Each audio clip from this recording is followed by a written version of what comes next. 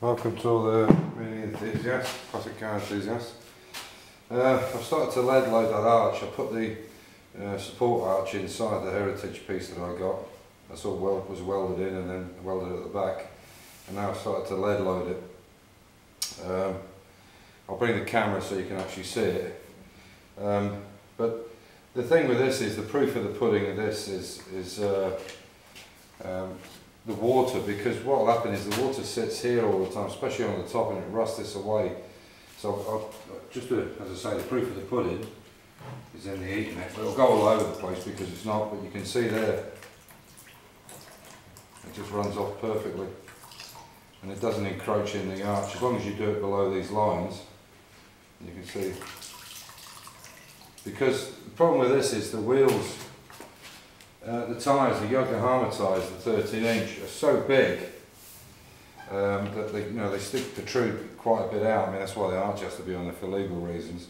And you imagine the water spray that's going up inside here. So the internal part of the arch, the fiberglass arch, I'll put some, use a special, there's a special paint you can use, and it goes like, it's like a rubberized. So I'll paint them, I'll rubberise them and then paint them.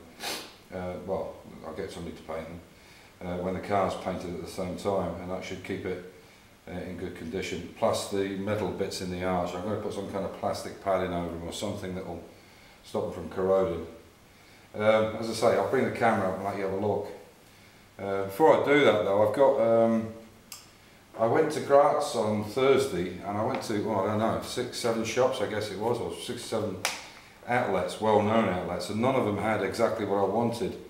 So what I've done now is my wife, it's my birthday on the 2nd of March, I'm 62, 2nd of March, and my wife's kindly said that she'll buy me for my birthday present, which is quite nice at 60, getting a birthday present, that she'll buy me this welding spot welder that I want, which is kind of nice.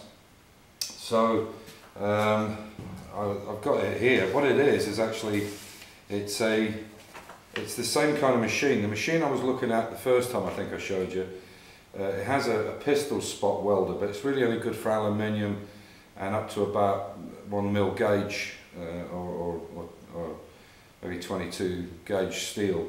And if you've got two thicknesses, or you want to do something a bit thicker, like 1.5 or 2mm, then it's a problem. So what I've decided is I'm going to upgrade to a better machine, which has got a handheld spot welder, but this device also has a lot of other things. It has a system on it where you can, a probe on it where you can heat the metal to shrink it. You can heat the metal and then put cold water on it to shrink it. The normal system is you have a grinder with a aluminium or a stainless steel convex disc on it, and you rub it all over, almost like grinding. You put some heat into the metal, and then you put cold water on it, which will shrink the metal. So with this one, you can actually put the probe all the way around where you want it. It kind of glows, almost like a spot welding, but it glows and it heats the panel up very quickly, and then you can just quench it. But it's also got the all the equipment for pulling out dents. So it's got the there's different types. There's types with discs where you can put many discs on, or washers, like the kind of like washer like, and they spot weld. You can put a bar through it and then pull it with fingers on a slide hammer, which it has. So it's got a few other bits and pieces on it which are going to come in really handy. As I said, I'm doing an E-Type Series 1 in September for a friend in the E-Type club, and he's got a wing that's in really bad condition, which will need pulling out and it will need straightening.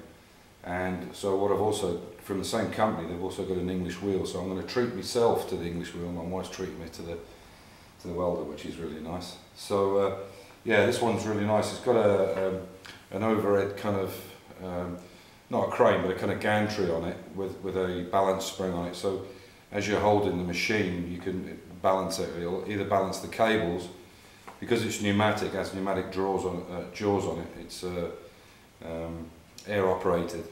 So it's the nice thing about it is you can get extensions for it and everything. Because the problem with the basic ones, the arms are too short. For something like a Mini, on the edge is no problem.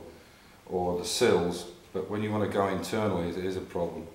So this one's got different things on it. So this is the one I'm going to go for now. I'll just put this into the camera so you can see it. But I'm going to pick it up on Monday. So Monday night, look in, hopefully I'll have got back. It's about a 500 odd K journey round.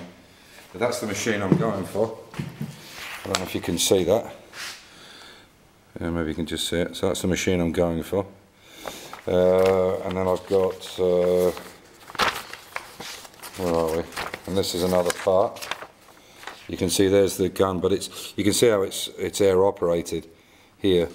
But you can extend these arms. Have got big extensions on them, and there's a pistol comes with it as well.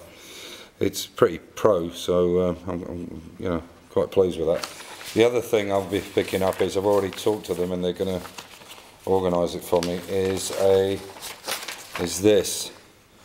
I don't know if you can see that, which is it's an English wheel. It's a bench mounted one, but you get about 6 or 8 rollers with it. So yeah, so I'll pick them up on Monday night, and then I'll just show you one more picture. This is a picture I took from the internet that somebody has done on a Mini. I don't know if that's going to show up very well. In fact, I'll pick the camera up so you can see it. I'll put it down there. There you go. You can see this guy's done the wheel arch, and what he's done is he's just cut the edges and then banged them over. But really, it's not the way to go. You're going to end up damaging this wing terribly. I know it's covered by the arch, but it's not the way to go. Anyway, so just to let you see how this looks up close, you can see.